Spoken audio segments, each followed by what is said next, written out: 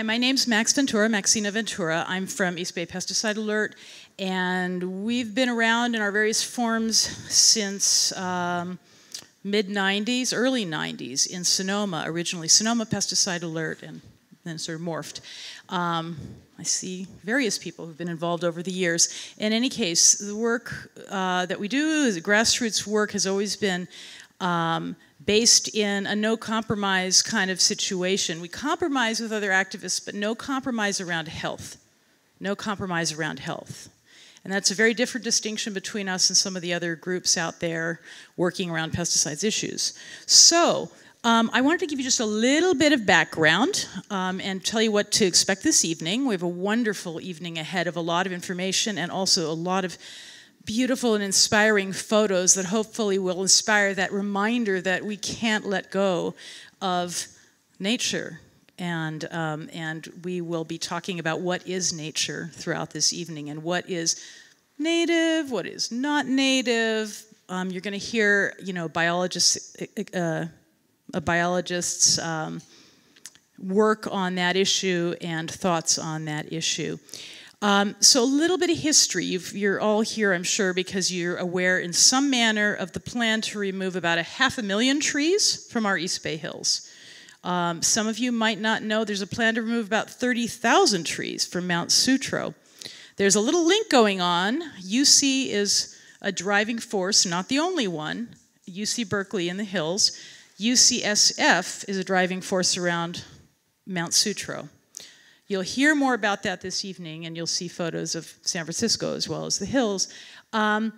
So East Bay Pesticide Alert got involved January 14th of 2005. It's a memorable day for many reasons in my life. I saw a little thing in the Tribune saying there was this plan that Friends of Saucil Creek was calling for the city of Oakland to allow an exemption to what had been called a ban on pesticide use because they wanted to use it around Saucil Creek. They wanted to use various herbicides around Saucil Creek. Woo, our radars went up. And in fact, this was very familiar to me because it was the Ecology Center in Sonoma Valley that had been calling for pesticide use in the creeks in Sonoma. When I say pesticides, that constitutes herbicides, insecticides, rodenticides, fungicides, bactericides, and so on. So, you know, we snapped into action to provide tremendous information to all kinds of agencies involved. You can go to our website to learn more of the down and dirty of all that. But just want you to know that things started a few years before that. Things were sort of gearing up, but nobody we'd known had heard about this plan until that time period. So January 2005. We went in like gangbusters to try to stop this program, having no idea at that point the scope of the plans. We had no clue that it was what it is. What we did know is that pesticide use is never the answer. You can learn a lot more about that by going to the website, and I don't want to take any more time other than to really impress upon you that we handed information to every agency head you can imagine at a hearing January 26th of 2005, so that if they had had no real understanding of dangers of pesticides, they had no excuse after that. They had a pile of toxicological information. And they also had over that year and part of the next year, a tremendous amount of information about possible alternatives to their plans. Again, read up about it on the website. What I'd like to do is see if Lynn Hovland is here at this point. Has she made it yet? Oh, there you are, Lynn. Okay, hi. I want to introduce Lynn Hovland from the Hills Conservation Network, which is one of many groups that's been working on this, and they've been focusing a lot on the Berkeley aspect, and she will give us a little bit of a background there. This plan is going from Richmond to Hayward. Sometimes people say Castor Valley. It includes Chabot Park, kind of up to Hayward. It's a dramatic plan, changing the landscape, and we need to stop it. We need to stop it from going further. So, Lynn. Hills Conservation Network began in 2006 as a small neighborhood group that was concerned about the UC removal of non-native trees in Claremont Canyon. At that time, a native plant organization called the Claremont Canyon Conservancy, which is sort of an offshoot of the California Native Plant Society, was sponsoring some of this removal of non-native trees, which was done without any plan, no approval, nothing had been done to, they were just cutting down trees. So our group, our core group of HCN is still just 5 people, but we have hundreds of allies, and we are committed to saving as many trees and animal habitat as possible while eliminating the use of pesticides in the East Bay Hills watershed. We did a lot of work with a great deal of help from many of you to defeat the FEMA DEIS proposals that will, if successful, remove approximately 80,000 non-native trees in the East Bay Hills from Point Pinole to San Leandro. These projects target exclusively the non-native species. One major problem is that the vegetation that will replace the non-native species will only increase the fire danger. They will be chaparral and grassland, which are much more difficult to fight in a fire than trees, which retain a lot of moisture. It requires enormous amounts of garland. We estimate 31,000 gallons applied to the stumps of the trees to kill them over 10 years, plus a huge amount of other herbicides that will be used to knock down the thistles, hemlock, and broom that will emerge without the loss, with the loss of canopy. But you already know much of this because you've been engaged in this fight with us. During the campaign to attack the FEMA DEIS, at least 3 petitions to FEMA were circulated, with a total of more than 8,000 signatures. We have heard that FEMA has received 3,500 written comments, with a vast majority of them attacking the DEIS. Now we are awaiting FEMA's decision. The Claremont Canyon Conservancy and UCB have always been confident that the proposals would be accepted. These are the proposals to cut down all of these trees. We in the Hills Conservation Network will continue to fight those at UCB, in the city of Oakland, and in the East Bay Regional Park District that want to remove non-native trees. I'll tell you that the appointment of Janet Napolitano as president of the UC system is a setback. It is possible that the decision about accepting or rejecting the DEIS will be made in Washington instead of at the regional office in Oakland. Diane Feinstein really wants those trees removed, and we expect her to pressure Napolitano to agree to it. And Feinstein's husband, as you probably know, is a regent in the UC system. We want you to know how important we think it is to keep our coalition together. Please call us or send us email if you think there's anything we can do to help. We recently decided to sell T-shirts to raise money for the lawsuit that we think may be inevitable. I'm hoping that the T-shirts are being printed this weekend, but I haven't seen them yet. We did a lot of thinking about the words and the design. These are 2 we considered. The one we like best, and we think this is the one that will be used unless our leader, Dan Grassetti, has changed it at the last minute. We hope it will look good on a T-shirt because it says it all. Preserve urban forests for the next generation.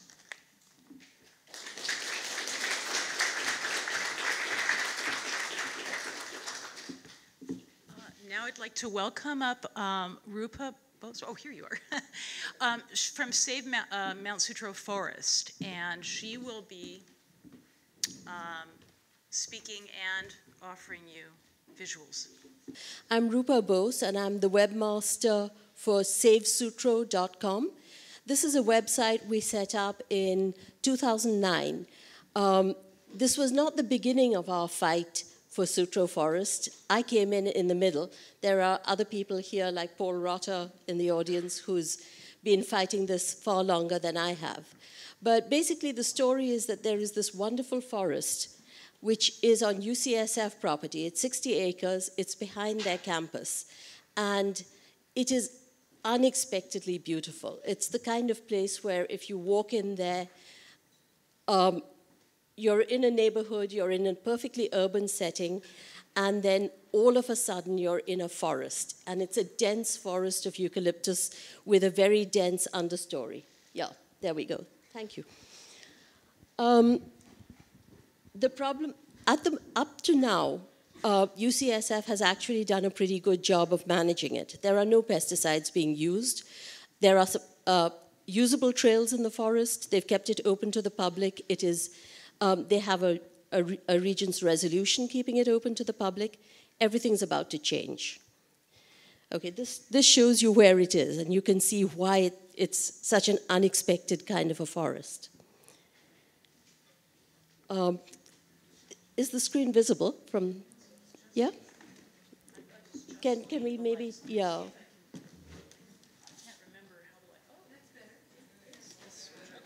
Okay. Right. UCSF's estimate is that this 61 acres has 45,000 trees on it. When I say everything's about to change, they have recently published a draft environmental impact report in which they plan to cut down 90% of the trees on 3/4 of the acreage that they own, mow down 90% of the understory, and then potentially use large amounts of toxic herbicides like Roundup and Garlon to prevent the regrowth. They're thinking of starting with just 7.5 acres. Those are called the demonstration plots.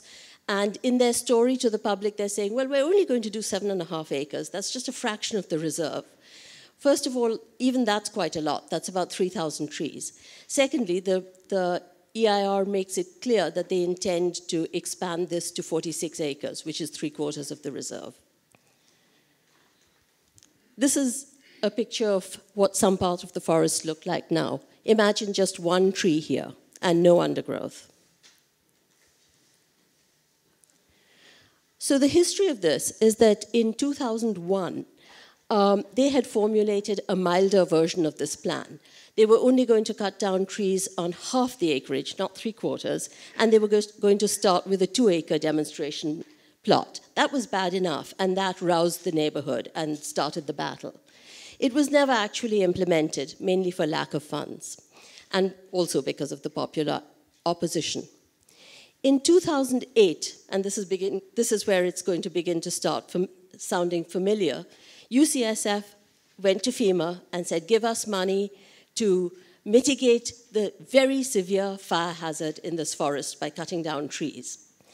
Well, this is de facto a cloud forest, as I will show you, and it's moist all the time, right through the summer. In fact, 2 summers ago, when we had a particularly cloudy, foggy summer, it was difficult to even go into the forest. There was that much mud in it. FEMA had questions about the fire danger, whether there really was this very severe fire danger. CAL FIRE says there isn't. And they wanted proof that it would reduce the risk, not increase it. In fact, they had so many questions that UCSF decided to withdraw its grant application. But it said that it would go ahead with the project anyway, hence the DIR that came out. Does this begin to sound similar to the UC Berkeley thing, where they've said that they will proceed with the project even if they don't get the FEMA funding? So here's what FEMA actually wrote, and this is what caused UCSF to withdraw its application. It said that UCSF inaccurately interprets a map. It provides inadequate details regarding the history of wildfire. It provides a simplistic and ineffective comparison of the wildfire hazard in Sutro forest to the hazards in other areas. So why are they doing this? According to UCSF, the forest's not healthy. There are too many trees in overcompetition. The trees can't regenerate because of the heavy understory, but it still has too many trees. And it's a monoculture that's vulnerable to pests. Somehow nobody ever says this about Muir Woods. This forest has got actually more species of vegetation than Muir Woods has. The only trees that have been planted so far in the forest after the eucalyptus was planted 100 years ago Our oak trees, which as everybody here probably knows, are very vulnerable to sudden oak death. So, and somehow they think that chopping down 90% of the trees and ripping out 90% of the understory is going to improve its health. They also still say it's a fire hazard. And for some reason, felling 90% of the trees and 90% of the understory and then leaving that stuff there as chips and logs is going to reduce the fire hazard.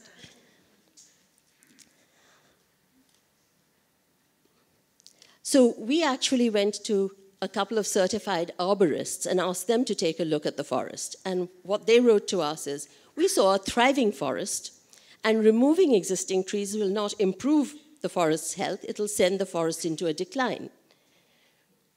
We got an opinion from Dr. Mascaro, who is a Stanford ecologist. And what he said was that he saw a diverse, functioning ecosystem. There's a difference between a forest and an individual tree. A forest can have dead trees in it and still be healthy. In fact, dead trees or dying trees are part of a forest. It's like part of any population. And so it's just an excuse. So as far as the fire hazard goes, CAL FIRE actually rated Sutro forest as a moderate fire hazard. That's CAL FIRE's lowest rating. They don't have any rating below moderate. Opening the forest will actually dry it out. In the interior greenbelt, where they've built a trail and removed 50 trees, you can see the difference between the areas where they've removed the trees and they haven't removed the trees. And then in the FEMA application, UCSF used erroneous fire hazard maps, which is why FEMA reacted the way it did. So I'm not going to hammer that point too much, but essentially this is a forest that stays damp by capturing the moisture in the fog and then trapping it in that dense understory and in the layer of the duff. When you thin it, you dry it out. And it's an extremely windy area of San Francisco, so not only will you dry it out, you also make it easier for a fire to move through the forest if one actually ignites. And then you have the wind throw factor, which means that not just the trees that you're cutting down will go, but other trees which have been used to the protection of those trees will also be knocked down by that wind. In other words, it's going to be a mess that is actually much more hazardous. Here's what it looks like. It's a cloud forest. This is a typical marine layer picture in San Francisco. I took it from a plane when we were coming into land. This is the fog drifting in over the tops of the trees. As you can see, it's one of the most beautiful places I know in San Francisco. And this is how the cloud forest effect works. The trees grab the moisture and it rains down. It actually rains down. I wear a raincoat when I go in there in summer. And it's trapped in the understory and in the duff.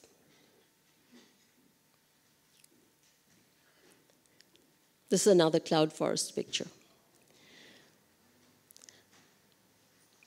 So I'm not going to hammer the fire hazard thing. We've got details explaining that it's not likely. So why are they doing it? The people who are currently managing the forest are volunteers that are helping UCSF out. UCSF's fired nearly all its gardeners who used to look after the forest. And so the Sutro stewards are keeping the trails open, which is wonderful. It enables us all to use the forest. But unfortunately, they do have a native plant bias. And so what they would like to do is eventually to convert all of this gradually to native plants. What we are finding very difficult to understand is why UCSF is buying into this, because you've got a low maintenance or no maintenance forest. If you have a native plant garden there, it takes hours and hours of work to maintain it. They have a small one on the summit, and the Sutro stewards have volunteers there all the time, since they're managing it without using pesticides. They use mulch, they use cardboard, and they use people pulling up weeds, and it's still got weeds in it. So if you do this to the whole forest, you'll need an army of people to keep it that way without pesticides. So they're going to use pesticides. I'm not going to go into the ecosystem services. I think I'd be preaching to the already converted. But, you know, basically the forest does a lot of things for San Francisco, for the neighborhoods around it, and for everybody. So there are no pesticides being used now. And they say that they're going to use pesticides only as a last resort. One of the things they're going to do in phase 1 is they're going to have 3 acres. They're going to use pesticides on 1 acre. They're going to try tarping on the 2nd acre and manual removal on the 3rd acre. They have set the bar at 85% regrowth control. Guess who's going to win that one? So the natural areas of Rec and Park say the same thing, that they only use pesticides as a last resort. These are what the graphs of the natural areas pesticide use look like. And you can see that in the last 5 years, it's only gone up, and gone up quite substantially. This is what the DEIR is proposing as pesticide use in Sutro forest. The yellow bar right at the bottom, that's what the Natural Areas Program, which I was just grumbling about 1 slide ago, is using on 1,100 acres that it owns. The brown bars shows the planned pesticide use in Sutro forest. They will have to keep spraying pesticides for 7 years after they've finished treating an area. It's basically 5 to 15 times on 46 acres. So, as you might expect, people oppose the plan. We put out a petition there, I guess, in April, and we have already 3,500 signatures. The DEIR received 189 written comments, of which only 20 supported the plan. At the public hearing, we had more than 50 people speaking, and the overwhelming majority opposed the plan. We're estimating something like 80 to 90% of people who've been in touch with UCSF have opposed the plan. People love this forest. I mean, I think there are few people here who've actually visited it, but they use words like magical, paradise, spiritual, enchanted. It's one of those places which is just absolutely lovely. And so we're doing our best to save it. So what you can do to help us, go to savesutro.com. There's a what you can do tab there. Please take a look. Write to the decision makers. We're hoping that if enough people write to them saying, look, this is a beautiful treasure that you've got, don't trash it, we're hoping that they will respond, because we're hoping that UCSF really doesn't have an interest in managing a native plant garden on 40 acres of its property. So please, if you're on Facebook, like us on Facebook, stay in touch. Thank you.